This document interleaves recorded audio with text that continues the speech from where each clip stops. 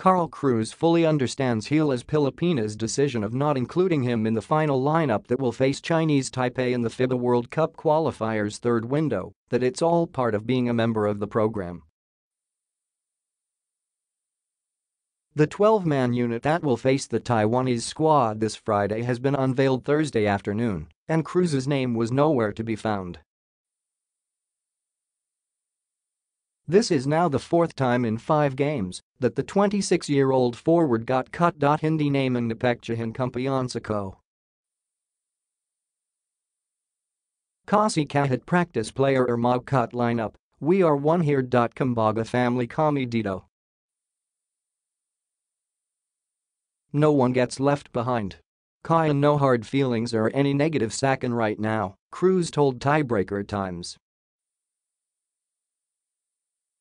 Cruz has been raring to get his feet wet for some time now. It's no secret that the former FEU Tamaraw has hardly seen action for his mother team, the Alaska Aces.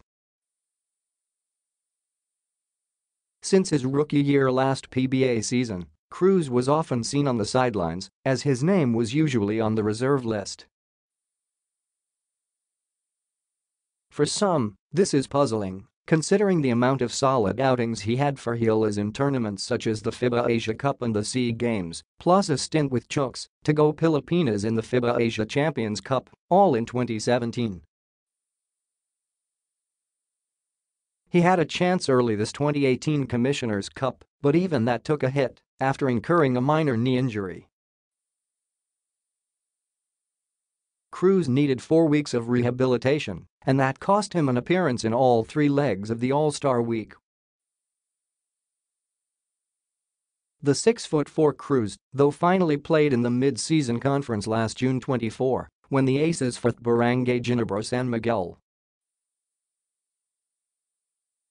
There, he played for over 11 minutes and scored 4 points, but Alaska lost by a huge margin, 86-105. Still, one game, and a game that ended up in a loss, isn't enough. Challenges have already marred the sophomore's young professional career, safe to say. But Cruz isn't backing down from any of it. That whatever is happening is all part of the process and all part of the Almighty One's plans.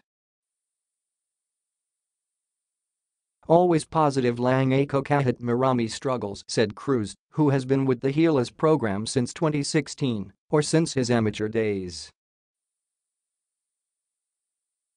Alam ko naman may plan si Lord sakin kaya lahat ng worries ko pinagpapray ko na lang. This doesn't mean the end for Cruz though. There's still the Gilas-Australia match on Monday, and Cruz is hopeful to play in that. His only appearance in the qualifiers so far was also against the Aussies, in which they lost 68-84. Hanggang may chance, tatrabahuhin ko.